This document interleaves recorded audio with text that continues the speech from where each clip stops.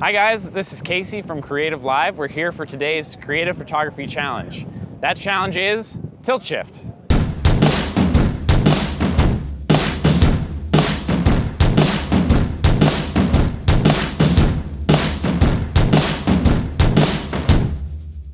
Tilt Shift is awesome. Now, conventionally it was used for architectural photography, but we're not here to worry about that today.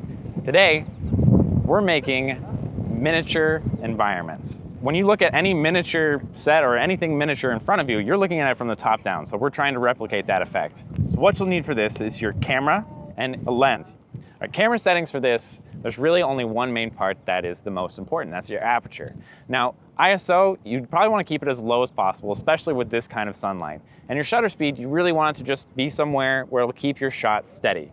Now, for the kind of light that we have today, I'm shooting at ISO 100 with a shutter speed at 320. And my aperture, this is the most important part, is at f8. This could fluctuate anywhere from f8 to f16. I keep it at f8 because it's a nice amount and everything will be in focus. And that's what's important, is that everything in the shot is in focus. At the top of this hill is a fantastic spot. As you can see behind me, we have a great cityscape, and that's what we're looking for. We want houses to be far enough away for them to look really small, almost like little tiny houses, little toy houses.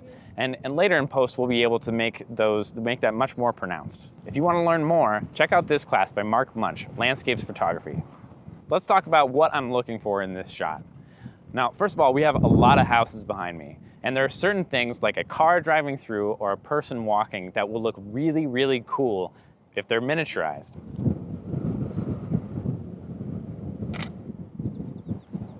So I have all the elements in place that I'm looking for. There was a few cars driving through, and that's what I want for this photo.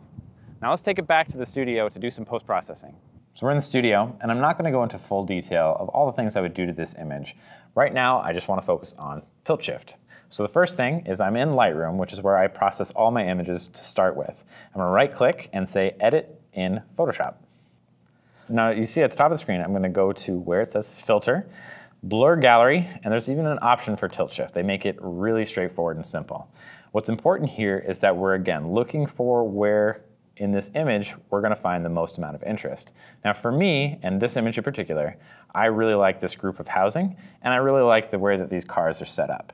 So I'm going to go ahead and make a little bit of a tilt on where the selective focus is. I'm going to pull this up, and then these outside lines actually control how fast the focus will move into the frame. I personally like it to be a very, very strong blur, and I'll even move the blur amount a little higher. But as I'm set up right now, and once it's done updating, I can just hit enter, and I'm done. That's all you really need to do. Now, any further adjustments that I would like to do, I can do within Lightroom once I save this image. As a TIFF file, you have a lot of information, so you can still play with it past working on it through Photoshop. Let's see what this looks like. It's great. I'm going to go ahead and save that, and I can look at the difference between the two directly. So that's what our tilt-shifted image looks like, and that's what the original image looks like. As you can see, it makes quite a difference, and it's so easy to do. It takes almost no time at all. We'd love to see your work.